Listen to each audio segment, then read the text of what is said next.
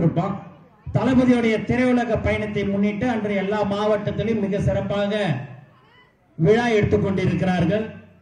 அப்படி இருக்கும்போது இந்த பையன் அதெல்லாம் பார்த்துட்டு அதை தளபதி மேல இருக்கிற பாசத்தின் காரணமாக கொடியை ஒன்று பிடிச்சிக்கின்னு எங்க தளபதி இன்றைக்கு திரையுலக பயணத்தை ஆரம்பிச்ச நாள் அப்படின்னு சொல்லிட்டு முட்டாய் கொடுத்துருக்கிறோம்.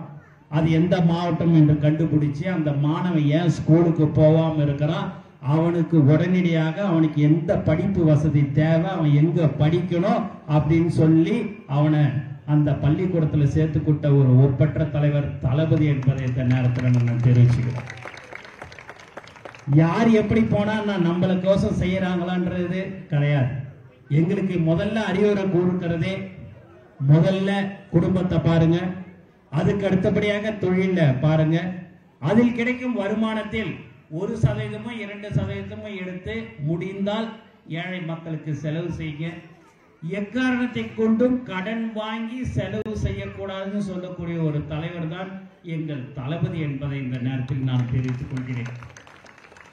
மேலும் கடந்த மாதம் 17ஆம் தேதி கல்வி விழா மாணவ மாணவிகளை ஊக்குவிக்கும் விதமாக யாரெல்லாம் அதிக மதிப்பெண் எடுத்தார்களோ, கொரோனா காலத்தில் யாரெல்லாம் அப்பா அம்மாவை இழந்தார்களோ, யாரெல்லாம் ரொம்ப கஷ்டப்பட்டு கொண்டு இருக்கிற அப்பா இல்லாதவங்க அம்மா இல்லாதவங்க மாணவிகளுடன் பெற்றோர்களுடன் போட்டோ எடுத்துக்கொண்டு அவர்களுக்கு மதிய விருந்து இரவு விருந்து அளித்து கௌரவித்த ஒரே தலைவர் எங்கள் தளபதி என்பதை இந்த நேரத்தில் நான் தெரிவித்துக் கொள்கிறேன்.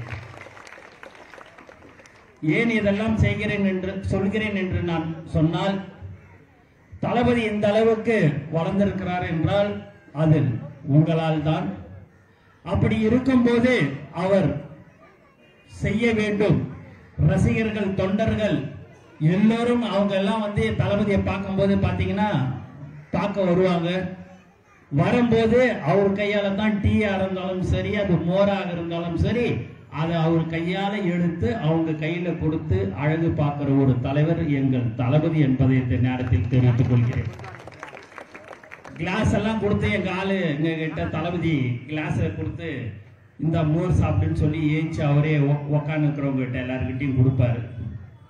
அது பாத்தீங்கன்னா திடீர்னு கிளாஸ் காணா போயிடும். என் தலைவன் தொட்ட கிளாஸ் நான் எடுத்துக்கிறேன் அப்படின்னு சொல்லிட்டு எங்க ஆளுங்க எடுத்துட்டு போயிடுவாங்க. ஏன்னா ஒரு சாதாரண ஒரு தொழிலாளி, ஒரு 100 ரூபாய் ஆட்டோ ஓட்டுநர், ஒரு சாதாரண ஒரு தொழிலாளியா இருந்தாலும் சமமாக உட்கார வைத்து அவர்களோடு உரையாட்டி உங்களுடைய குடும்பம் எப்படி இருக்குது, உங்க தொழில் எப்படி இருக்குது அப்படின்னு சொல்லிட்டு அவர் எப்பெல்லாம் ஷூட்டிங் இல்லையோ அவருக்கு வேற எல்லாரையும் அந்த ஷூட்டிங் ஃப்ரீயான நேரத்தில் இந்த மாதிரியான ரசிகர்கள் தொண்டர்களை சந்தித்து அவர்களுடன் உரையாடுவதுதான் அவருக்கு ஒரு பெரிய மகிழ்ச்சி. இன்று வரை அதை செய்து கொண்டிருக்கிற ஒரு தலைவர் எங்கள் தளபதி என்பதை இந்த நேரத்தில் தெரிவித்துக் கொள்கிறேன். இந்த வாரம் செவ்வாய்க்கிழமை புதன்கிழமை கூட பாத்தீங்கன்னா யாரெல்லாம் மாணவ மாணவிகளை பெற்றோர்களை பத்திரமாக அழைத்து கொண்டு வந்து திருப்பி பத்திரமாக அவங்க வீட்டில் இட்டுன்னு போய் விட்டாங்களோ அவங்களை எல்லோரையும் வரவழைத்து தனித்தனி மதிய விருந்து அளித்து தனித்தனியாக அவர்களுக்கு நன்றி சொல்லி அவர்களுடன் போட்டோ எடுத்துக்கொண்டு அவர்களுடன் உரையாடிய ஒரு தலைவன் எங்கள் தளபதி என்பதை இந்த நேரத்தில் நான் தெரிவித்துக் கொள்கிறேன். ஒரு 3-4 வருடத்திற்கு முன்பாக திருநெல்வேலியை சேர்ந்த பழனிச்செல்வி என்ற பெண் பிடெக் படிச்சுட்டு சென்னையில வேலைக்கு வந்தாங்க. வேலைக்கு ஒரு 15-16 நாள்ல காலையிலேயே 6 மணிக்கு ரோட கிராஸ் பண்ணும்போது அந்த பொண்ணை ஒரு கார் இடிச்சிட்டு போயிடுது. அந்த பொண்ணை உடனே பக்கத்தில் இருக்கிற பெரிய ஹாஸ்பிட்டல் இட்டுன்னு போயிட்டு சேர்த்துட்டாங்க. அது தளபதி கிட்ட எப்படியோ ஃபேஸ்புக் வாட்ஸ்அப் மூலியமாக தெரிய வந்தது. ஒரு 2-3 நாள் கழிச்சு அவர் உடனே அழிச்சு அந்த பொண்ணு ஏதோ உடம்பு சரியில்லை, அவங்க கஷ்டப்படுற ஃபேமிலி பிறகு அது என்னன்னு போய் பாருன்னாரு. நான் போய் அந்த பொண்ணை போய் ஹாஸ்பிட்டலில் போய் பார்த்தேன். பார்த்த உடனே டாக்டர் சொன்னாரு, சார் சாரி சார், அந்த பொண்ணு கோமா ஸ்டேஜுக்கு போயிடுச்சு, அதனால இவங்களை நீங்க வீட்டுக்கு அழைத்து கொண்டு போகலாம். ஒரு 5-6 நாளா இங்க இருக்கிறாங்க. அது 5 நாளும் ஆகலாம், 5 வருஷமும் ஆகலாம், 15 வருஷம் கூட ஆகலாம், எதுவும் சொல்ல முடியாது சார் அப்படின்னாங்க. நான் அதை உடனே தளபதி கிட்ட சொன்னோடனே சரி எவ்வளோ பில்லு கட்டணும்னு கேளு அப்படின்னாரு. அவங்க தளபதி கட்டுறாருன்னொடனே 2 லட்ச ரூபா பணம் கட்டணும்னு சொல்கிறாங்க சார்னு உடனே ஆள் விட்டு கொடுத்து அனுப்பிச்சாரு. 2 லட்ச ரூபாவை பணத்தை கட்டிட்டு அவங்கள டிஸ்சார்ஜ் பண்ண உடனே அந்த ஆம்புலன்ஸ் வெளியில் போயிட்டு அந்த ஹாஸ்பிட்டலில் விட்டு திரும்பின உடனே அவங்க அப்பா மட்டும் இறங்கி வந்தார். என்னான்னு கேட்டேன். தயங்கி நின்னாரு. என்ன விஷயங்க சொல்லுங்க அப்படின்னு. ஒன்றும் இல்லை, என் வீடு அங்கே குடிசை வீடு திருநெல்வேலியில், அங்கே போய் என் பொண்ணை போய் நான் வச்சுக்க முடியாது. ஒரு 10-15 நாள் ஒரு சின்ன ஹாஸ்பிட்டலில் வச்சுக்க ஏதாவது ஏற்பாடு செஞ்சீங்க அப்படின்னா நான் அதுக்கப்புறம் வீடு வாடகை பார்த்துட்டு நான் இட்டுன்னு போகிறேன் அப்படின்னாரு. இதை ஏங்க நீங்கள் முன்னாடியே சொல்லக்கூடாதுன்னு. இல்லைங்க, நாங்கள் உங்ககிட்ட உதவியும் கேட்கலங்க, நீங்களாம் ஃபேஸ்புக்கு வாட்ஸ்அப்பை பார்த்துட்டு தளபதி சொன்னார், அவரே அனுப்பிச்சு எங்களுக்கு பணம் கட்டுனாரு, நீங்கள் கட்டிட்டீங்க. அதுக்கப்புறமும் நான் எப்படி உங்ககிட்ட நான்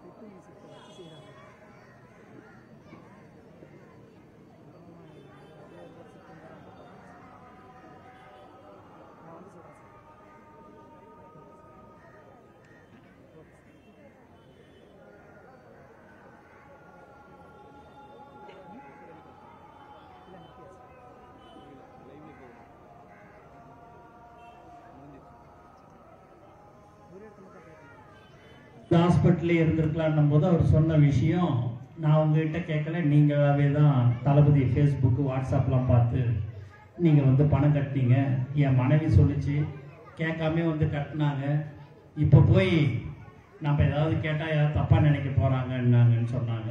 நான் உடனே சொன்னேன், ஏன் இப்படிலாம் நீங்கள் பேசுகிறீங்க, அதை நான் தளபதிகிட்ட கேட்குறேன்னொடனே தளபதிகிட்ட சொன்னோடனே அவங்க எந்த ஹாஸ்பிட்டல் கேட்குறாங்களோ எவ்வளோ நாளாக இருந்தாலும் சரி அவங்கள தங்க வச்சு அதுக்குண்டான ட்ரீட்மெண்ட்டு நம்ம பார்த்துப்போம், நீ சொல்லிடுன்னாரு. அவங்க சொன்ன ஹாஸ்பிட்டலில் அவங்க யாரும் அவங்க சொந்தக்காரங்கக்கிட்ட விசாரிச்சுட்டு அவங்க என்கிட்ட சொன்னாங்க. ஒரு 1/4 மணி நேரத்தில் யார்கிட்டயும் ஃபோனில் பேசிட்டு சொன்னாங்க. உடனே அந்த ஹாஸ்பிட்டல் இட்டுன்னு போயிட்டு உடனடியாக சேர்த்து அந்த பொண்ணு 15 நாள்லே கண்ணு முழிச்சு இன்னைக்கு நன்றாக இருக்கிறது என்பதை இந்த நேரத்தில் நான் தெரிவித்துக் கொள்கிறேன்.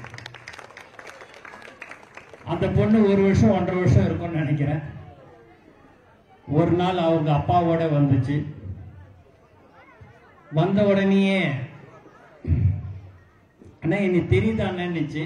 எனக்கு டக்குன்னு ஒன்றும் புரியல. நீ அம்மா எப்படிமா இருக்கிற அப்படின்னு கேட்டேன்.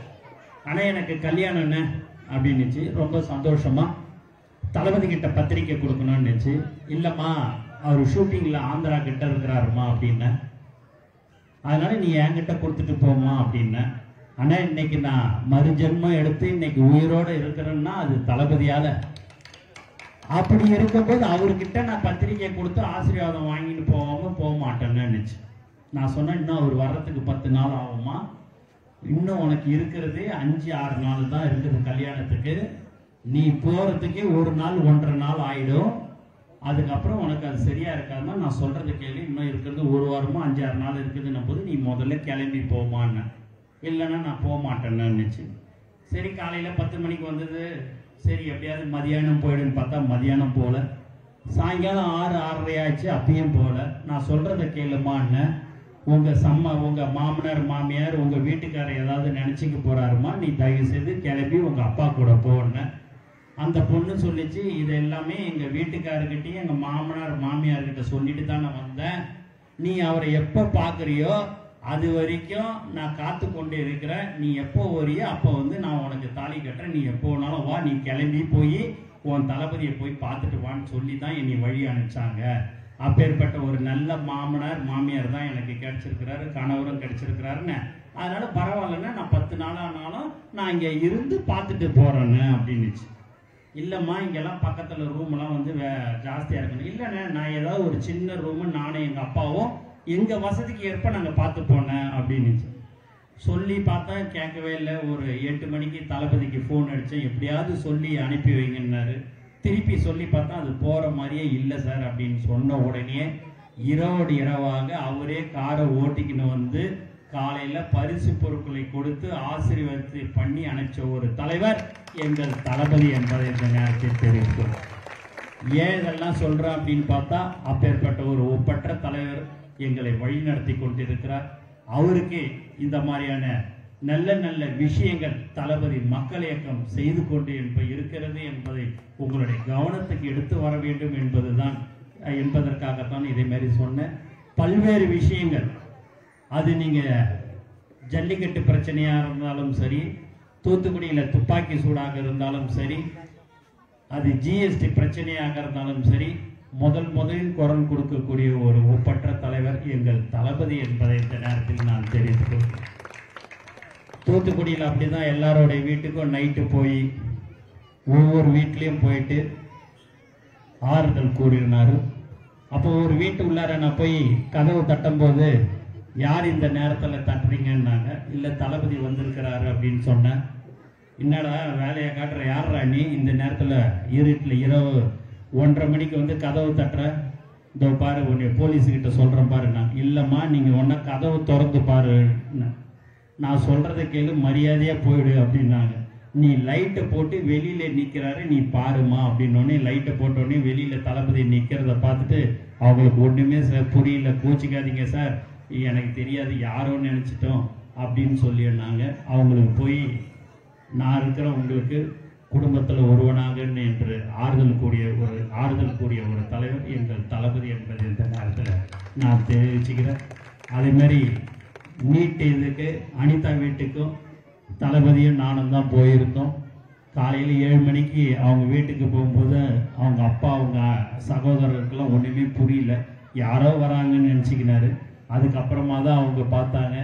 அவங்களுக்கு இதை மாதிரி எனக்கு கூட தங்கை இருந்தது, இப்போ இல்லை. எனக்கு இப்போ கோடான கோடி தங்கைகள் இருக்கிறாங்க. அதே மாதிரி அந்த தங்கை உனக்கு இல்லாட்டாலும் எப்பயும் கூட இருப்பாங்கன்னு ஆறுதல் கூறிய ஒரு தலைவர் எங்கள் தளபதி என்பதை இந்த நேரத்தில் தெரிவித்துக் கொள்கிறேன். தளபதி மக்கள் இயக்கம் மிக சிறப்பாக செயல்பட்டு கொண்டிருக்கிறது. தளபதி பயிலகம் பிரபு அவருடன் இருக்கிறோம் நண்பர்கள் இதை இன்று ஆரம்பித்திருக்கிறோம். அது மிக சிறப்பாக செயல்படும் என்பதில் சந்தேகமில்லை.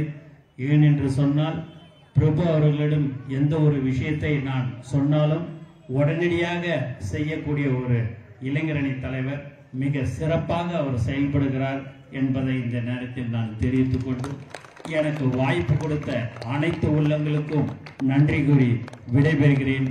நன்றி, வணக்கம்.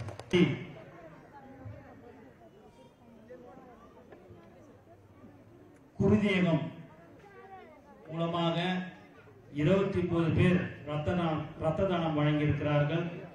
அவர்களுக்கு பொன்னாடை போர்த்தி கடிகாரம் அவர்களுக்கு வழங்கப்படும் என்பதை இந்த நேரத்தில் நான் தெரிவித்துக் கொள்கிறேன்.